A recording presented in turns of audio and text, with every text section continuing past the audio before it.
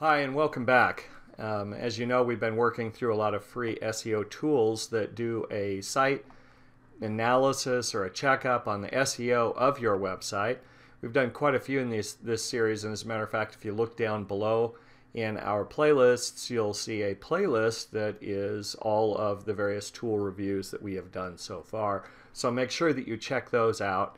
And also, I'm going to ask you right at the front, just in case you nod off during the video, please go ahead and subscribe to our channel. You know, this gives Google an indication that the channel has some value, and we think it does. We hope you do too. So hit that subscribe button. If you like this video, also hit the like button, and that'll make sure that YouTube and Google show it to more people. So in any case, let's go ahead and get started with this particular tool that we're looking at today. And so as you can see on my screen, what I'm showing is the website for the company that produces this tool. And I'm not really familiar with this company. They're in the UK, and the name of the company is Silktide. Obviously, as they say, their business is in helping companies to come to grips with their websites and SEO analysis and so forth. And they have a free tool that they offer, and this is where it's located. It's at nibbler.silktide.com.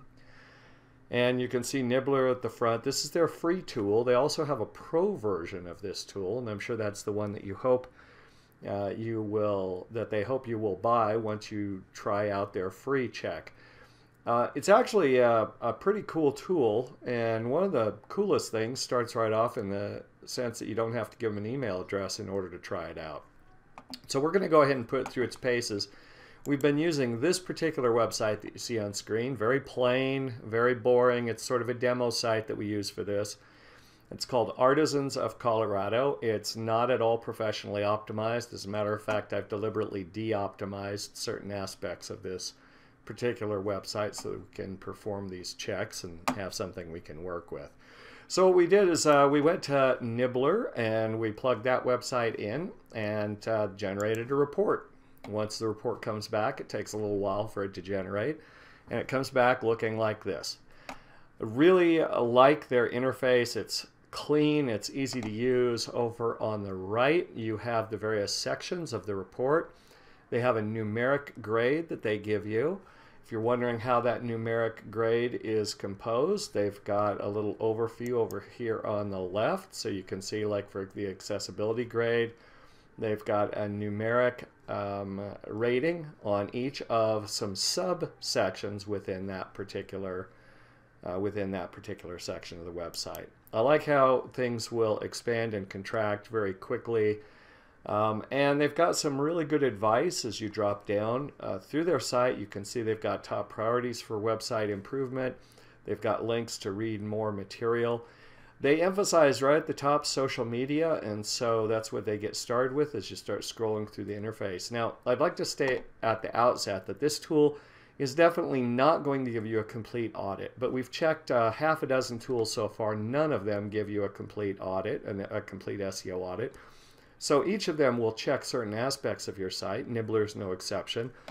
It's not going to be complete, but what it does pretty well. So let's start out and just take a quick look at some of these sections. It'll take a look, first of all, at your social media. And in this sense, it looks at your whether you have a Facebook page that it can find or a Twitter account that it can find. If you drop down here, it'll also check for any indications that there have been some social shares of the website. Now, the one thing that, and I'll go through and I'll tell you some of the things that I fault about this tool and a lot of things that I really like about it in a general sense. One of the things that I do fault, and it's a fairly minor fault, is that sometimes the organization of the various things could leave something to be desired. For example, when it comes to social media, they mix in this little rating here for Alexa.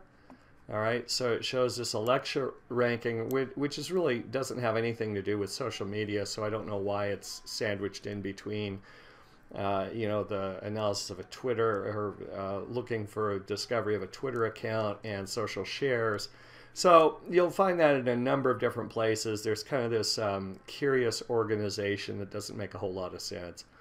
Let's drop down though and see where they start out. Here, and the very next section is sort of like that. The next section goes into meta tags. Usually these tools will rank your title and your description tag all in the same area, because the title tag typically is what shows up here in a search engine result. This would be a simulation of a Google result. And the description tag, the meta description tag, is usually what shows up as the description in the snippet. I like the fact that they have a preview of what a search snippet might look like, and I like the fact that they will not only check the page I plugged in for a meta description tag and for a number of other things, they're also checking proactively for the randomly selected pages within the site. And notice they're telling me here that these pages below that they've checked have no meta description. That's a very important heads up. If we go down a little bit farther, you'll notice that it also gives me a review of other meta tags that show up within this page. Now, unless you know a little bit something about HTML and web design, this may not do you a whole lot of good, but it is good to be able to reference it. And notice how they also have multiple pages, so they've tried to keep a clean design by only showing you certain tags, and then within that block you can go to a page 2 and a page 3 to see other meta tags. So I think that's nicely done. It's a good interface. I like this content designation here. It tells me whether I have thin content, that's Google's word, thin content. In other words, not a whole lot of textual content on the page. And it gives it to me in this nice little sort of speedometer or tachometer type of representation, which is good because the amount of content you have is a little bit on the subjective side. And then if you look down below here and we expand it, you'll see that it gives me the number of words of textual content on the other pages it's checked. So I really like that aspect. Content is extremely important. Most of the tools don't do something like that. It'll give me some indication as to whether it has the requisite pages on the server. It'll also talk to me a little bit about internal links. I'm not crazy about this particular section because it makes a recommendation I don't necessarily agree with, namely that you should always have text in your anchors. So an anchor is a link to another page, and the anchor text is the text that you click on. And yeah, it's a good idea to have relevant text that people can click on and that describes the link, but there are many situations where you don't need to do that. So I have a little bit of a quibble for giving that a red circle with a white X in it. Now down here under headings, it gives me a keyword cloud, which shows the relative importance of certain words that it's discovered within the headings or the H tags of these 5 pages. And this is a great way to visualize where you're either weak on content or you've emphasized the wrong content. This is a website, for example, for artists and artwork, and you'll notice that the word that comes up the most is the word recent, which has nothing to do with our topic. So that would need to be something that, from a content strategy, we would want to look at. We'll scroll down here and let's see. It says some pages did not define headings correctly. And this is a correct observation because headings are often not used correctly on web pages. Headings should be in a hierarchy with one single H1 tag on a particular page. Now, it doesn't tell me that right here. It doesn't tell me that there should only be one H1 tag. That's the prime top level heading of a page. This has 2 H1 tags. And it really would have been best if it flagged me as that not being that was not according to best practices. But the fact that it shows it in a hierarchy is a good thing, and they emphasize that also when it comes to their recommendations. So let's keep it moving here. I don't want to keep you here too much longer. They give you some heads up about some images. It gives you information on the domain age. URL formats, I'm going to drop down here. I like the incoming links. They show number of links and number of domains. One thing I'd like to comment on that I really find to be refreshing is that they give the source of that data. A lot of these SEO checkers won't tell you what the source is. So this is Ahrefs. A lot of people just call them hrefs, and they're basically a service. There's one of the most reputable in the SEO industry. They are used by tons of SEOs. So it tells us that they're using reputable information for this. So we go down here, there is one bug in their interface. It says page titles, and it reports correctly that all of the pages they check do have defined titles. But notice here it says no title, no title, no title in the breakout of pages, and that is incorrect. So probably a bug that their development team is already working on fixing. They show that there's analytics on the site, and even give a call out to the fact that it's using Google Tag Manager, which shows that it's fairly recent. That is the construction of the tool. And then freshness, they basically just look at the last modified date on the various pages in order to give you an idea. This is not that great of a metric because often pages can be modified in ways that don't really matter.